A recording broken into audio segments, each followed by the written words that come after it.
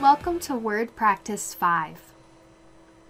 First, start Word and open the file Starter Word Practice 5 from your Data Files folder on your flash drive. Save the document as your last name, underscore your first name, underscore Word, underscore practice, underscore 5 in your Word folder. Select all of the text in the document. A shortcut key to select all of the text in a document is Control-A. For the entire document, change the line spacing to 1.5 and the spacing after to 0 points.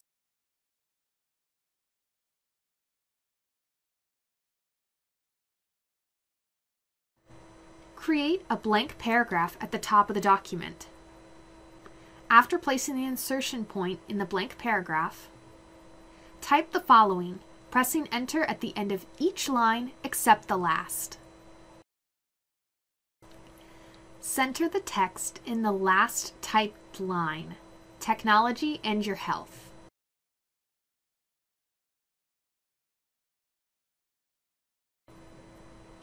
On the Insert tab, Header Footer Group, select Header and then Edit Header.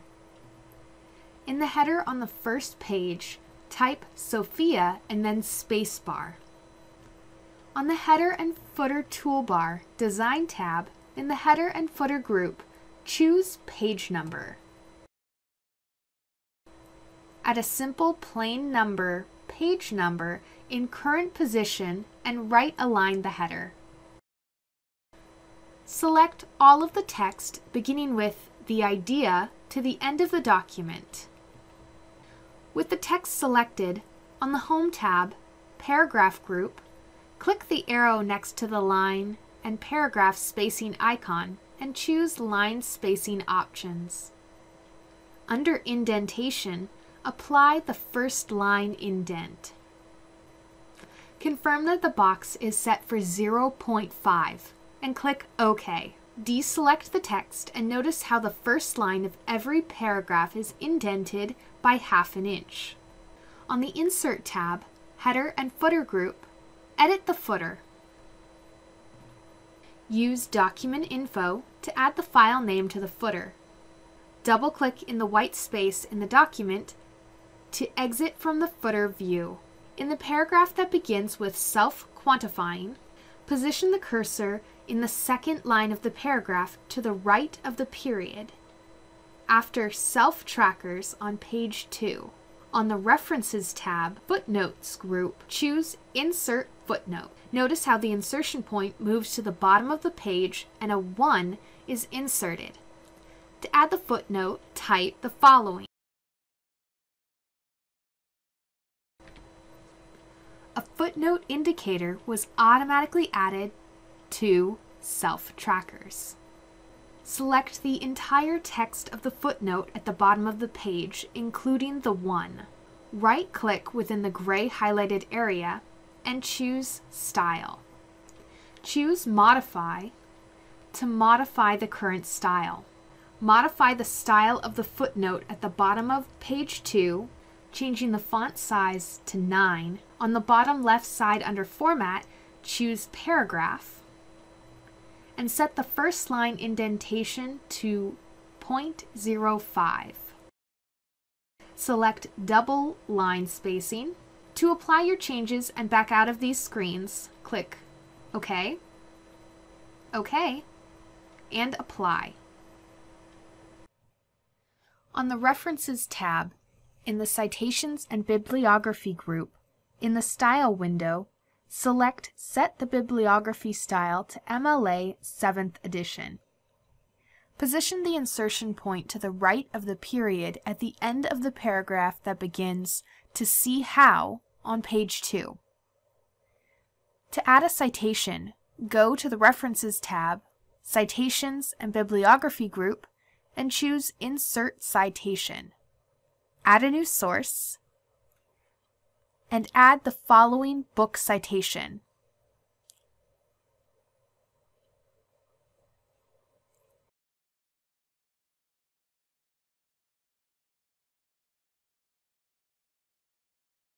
Click OK to add the citation. Notice how in-text citation automatically populated at the end of the paragraph. Select the in-text citation and then right-click and choose Edit Citation. Edit the citation by typing 4 in the Pages box. Type a period to the right of the citation and delete the period to the left of the citation. On page 2, at the end of the paragraph that begins, "He found that drinking," position the insertion point after the letter E in ignore and to the left of the period and add the following book citation.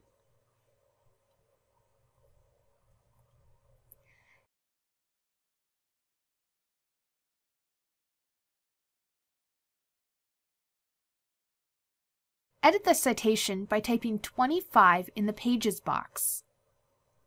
Note, if you make a mistake when adding the citation and need to edit it, you can.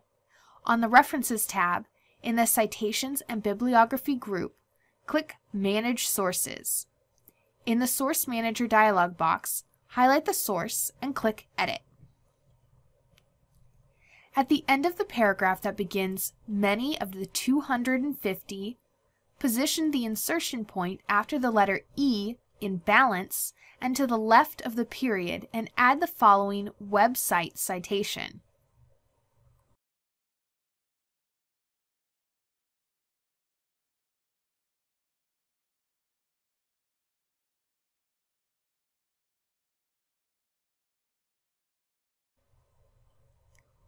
At the end of the document, insert a manual page break.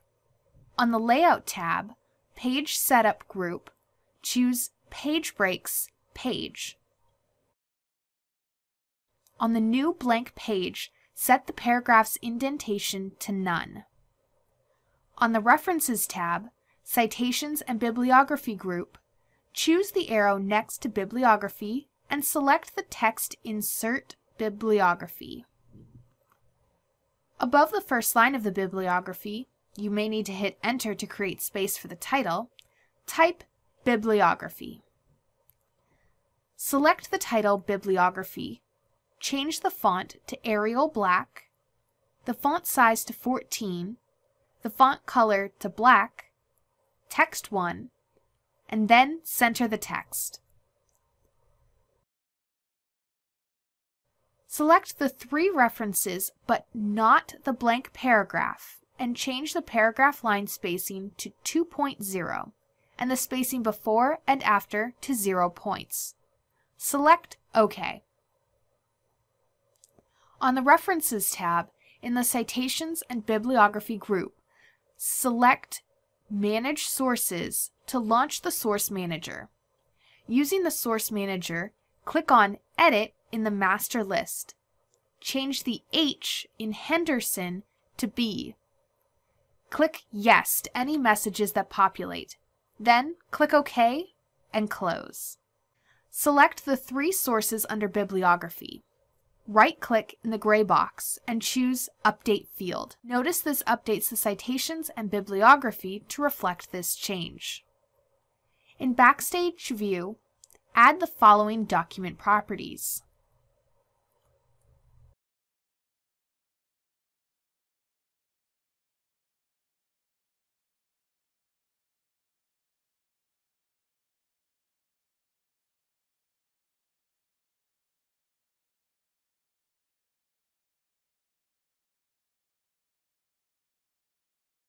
Select Quantified Self on page 1, 4th paragraph, and click Smart Lookup. Choose 1 or 2 sites to view, and then close the Smart Lookup pane.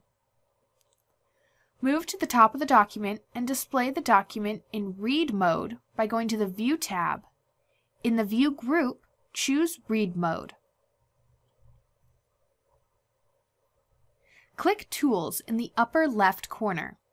Click Find. In the search box, type Benderson. Notice how the results display in the navigation pane and are also highlighted in the text of the document. Click View in the upper left-hand corner. Click Edit Document to return to Print Layout View. Close the navigation pane if necessary. Take a moment to save your file and ensure you know the location where it is stored. Most likely, this is in your Word folder on your flash drive. In Backstage View, select Save As Adobe PDF and then Save.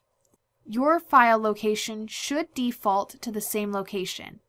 If not, make note of where your file is being saved. It may take a few minutes to convert your document to a PDF. View your file once it is converted and then close it. Using Windows Explorer, open a new folder and navigate to where your PDF is saved. Do not open your file. Instead, right-click on the file icon, choose Open With Word. The PDF file will start to convert back to Word. Click OK. Take note of any changes that may have occurred during the file conversion process. Submit the file for grading per your instructor's instructions. Be sure to submit your Word document, not the PDF file. I hope this video has helped you to complete this project. If you have any questions, please don't hesitate to reach out to your instructor. They're here to help.